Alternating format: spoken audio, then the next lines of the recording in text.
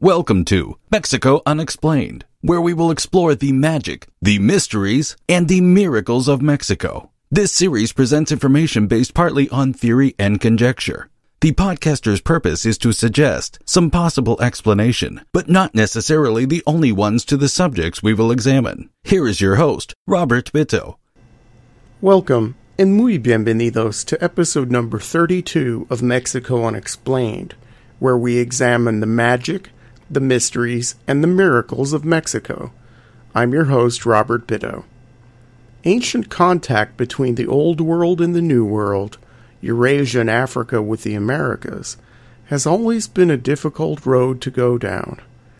As soon as Europeans made contact with the peoples in the Western Hemisphere, questions arose not only about the nature of the people the Europeans encountered, as in whether or not they had a soul or were really completely human. Questions arose as to the origins of these people. As ruins were uncovered of civilizations more ancient than the ones initially contacted, the questions about Native American origins intensified. People began looking for similarities between the Old World and the New, theories arose, and confirmation bias set in. According to Wikipedia, confirmation bias is defined as, quote, the tendency to search for, interpret, favor, and recall information in a way that confirms one's pre-existing beliefs or hypotheses, while giving disproportionately less consideration to alternative possibilities. It is a type of cognitive bias and a systematic error of inductive reasoning. People display this bias when they gather or remember information selectively, or when they interpret it in a biased way. The effect is stronger for emotionally charged issues and for deeply entrenched beliefs. People also tend to interpret ambiguous evidence as supporting their existing position. End quote. Cognitive bias plays an important role in the topic of today's episode, the mysterious and oft-maligned character from ancient Mexican myths and legends called Votan. He has been plugged into many different researchers' theories and speculations about what happened in the New World during times before the European conquest. On this episode of Mexico Unexplained, we will ask the question, who was Votan? And we'll explore some of the major theories out there and how they relate to original sources. Within the first decade of the Spanish conquest of the New World, members of the clergy and royal officials began the task of writing down everything they could about the newly conquered populations. This served several purposes. The main reason why there was such a push to document everything native, especially ruling structures and religion, was so that the Spanish could better understand how to subjugate completely their newly conquered populations. Many of the early Spanish chroniclers had a very poor understanding of local languages and customs, and some interpretations of local histories and local belief systems are off as a result. The Spanish, who encountered living civilizations, some of which had formal written languages and complex social structures, are often the best sources from which to base further research.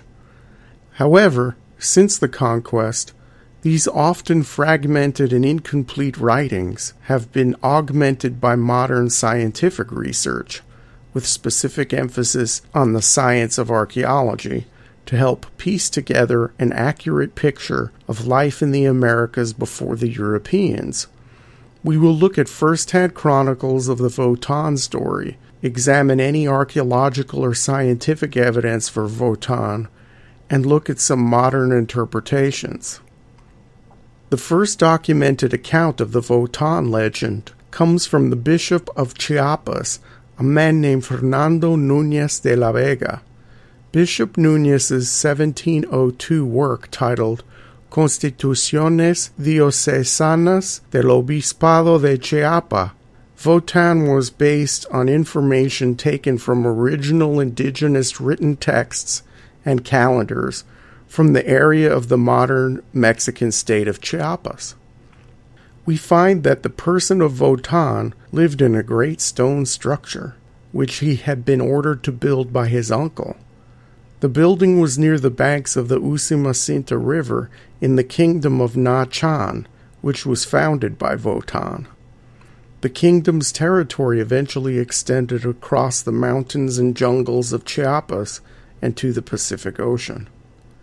The gods commanded Votan to divide up the lands among the people. Votan is also noted in the 1702 Núñez work as to have been the one to give the ancient civilizations of Mexico written language. Further, Núñez states that Votan, as the founder of the royal house of Cham, or Snake, had many descendants in Chiapas, and some still living at the time of his writing. Votan here also sounds more like a real historical person instead of a supernatural being. The bishop also made mention that the current Chiapans were now all faithful Christians, and after having studied the Gospels for many years, had claimed to be the sons of Noah of the biblical flood story. The Núñez Chronicle does not mention any physical characteristics of Votan or where he supposedly came from. Those and other pieces of information would be fleshed out by future researchers and those putting forth alternative hypotheses. Votan next makes his appearance in the Spanish written record in a 1786 publication by a man named Antonio del Rio.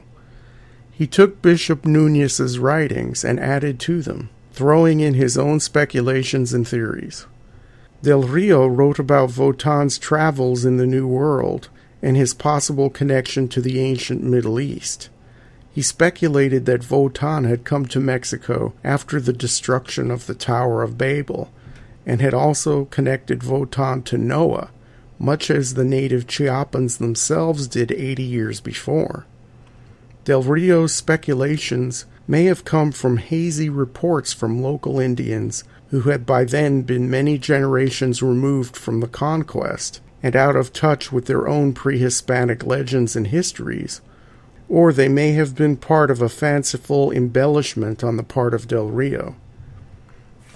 During Del Rio's time, a few decades before Mexican independence, the ancient cultures of Mexico still had been poorly understood, and there were many theories of the origins of the native cultures at that time. During Del Rio's era, similar information about Votan was coming from a Spanish priest named Ramón de Ordóñez y Aguilar, who was assigned to the Maya villages around the ruins of Palenque in Chiapas, near the border with Guatemala. He wrote a book titled Probanza de Votan, based on accounts of the locals, with some information supposedly coming from actual descendants of Votan. In the book, it details Votan's 4 voyages back and forth between the Old World and the New World. In modern archaeology, Votan has been associated with the Maya god Di, also known as Itzamna, reptile house, among certain Maya groups. He looks like an old man with sunken cheeks and flowing robes, as a scribe would wear. He is tall. Sometimes he is associated with wings on his head, along with a flat obsidian disc in the middle of his forehead. The ancient Maya prayed to him as a grantor of K'uhul, a sacred life force energy used for healing. Votan is seen as a god of kings and a patron of noble houses, and is associated with the 3rd day of the week on the Maya calendar. In the Maya creation story, he also placed the 3rd stone on the cosmic hearth, from whence all warmth generates. In newly translated classical Maya writings, this hearth stone is also called the water lily throne stone.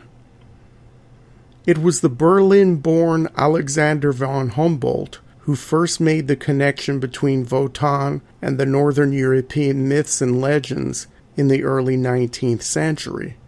Von Humboldt was first struck by the similarities between the name Votan and Woden, the Anglo-Saxon Germanic version of the Viking god Odin. Name coincidences happen throughout the world and across many languages, but looking at the Odin-Woden connection to Votan, we see some similarities that may go beyond coincidence. Votan is credited with giving writing to the Mesoamericans. Odin gave runic writing to the Norse. Odin is pictured with wings on his head and wearing robes.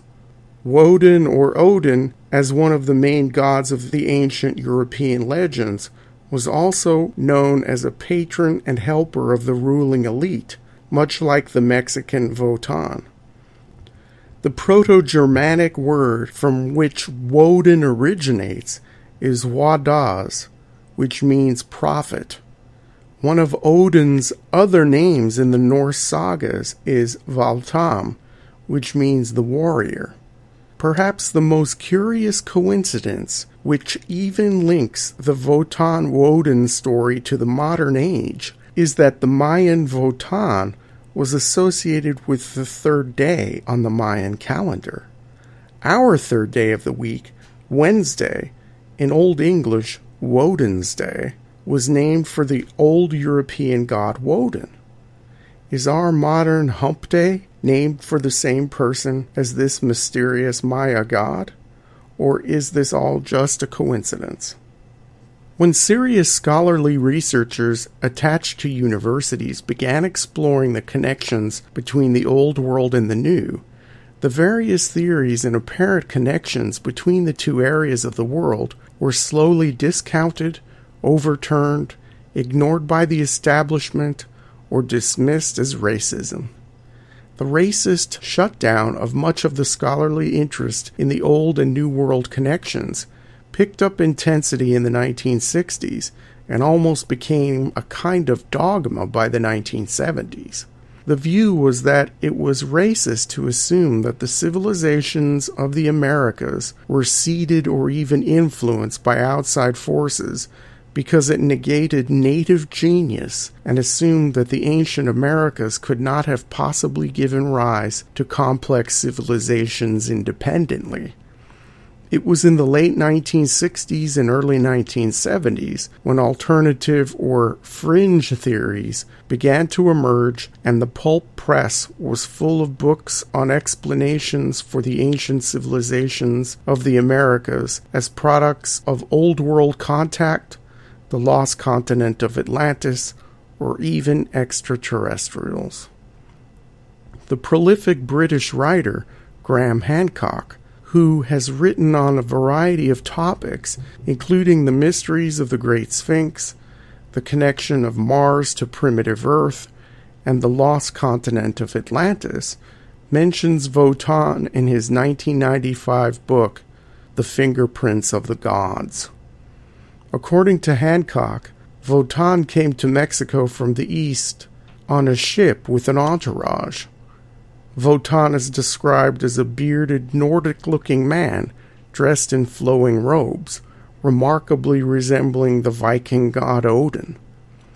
Many people have discredited this work and the dozen or so other books by Hancock as pseudo-archaeology and severely lacking in any sort of scientific merit, even though his books have sold well into the millions. As the pendulum swings, more academic publications are opening up to more scholarly research about Old World and New World contact. Where this topic was completely off limits a mere 20 years ago, investigators are making some headway in the major journals and other publications of merit. Perhaps one day we will be able to come to conclusions about whether Votan was a real Viking who made his way to ancient Mexico, or if this story will be relegated to the heap of pulp paperbacks touting pseudoscience and wishful thinking. Thank you once again for listening to another episode of Mexico Unexplained. Remember to like us on Facebook, follow us on Twitter, and check out our YouTube channel, Mexico Unexplained. Please check out our website for transcripts of past shows, and to leave a comment about what you just heard. We appreciate your kind attention. Until next time, thank you and gracias. Thank you for listening to another episode of Mexico Unexplained with host Robert Bitto. For show summary, relevant links and commentary, please check out our website at mexicounexplained.com. Like us on Facebook and be a part of the conversation. Adios and hasta la vista.